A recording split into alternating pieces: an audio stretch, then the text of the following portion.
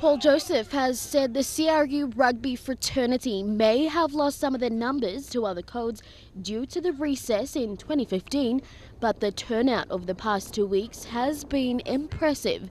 Since the beginning of this year's pre-season, a total of 16 teams have been a part of the Sevens pre-season, including 4 women's teams.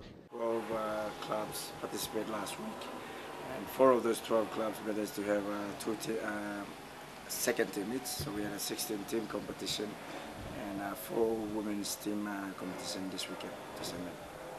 Currently, Nova leads in Pool A with 12 points ahead of Defence, while University is at the top spot in Pool B on 10 points, Vikings in first place in Pool C, and Brothers at the top of Pool D, 1 point ahead of Southern Chiefs. At the end of the season, from the 12 clubs, the top 8 for both pools will then be separated. They will become the Premier Division. Then we will bring back the B grade division, so we'll have the Premier, A grade, B grade, under 19 and women's for next season.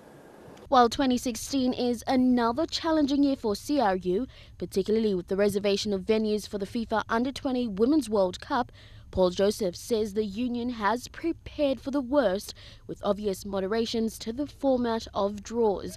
Regardless of similar obstacles for the year, the union, however, is adamant in continuing their efforts in growing the game.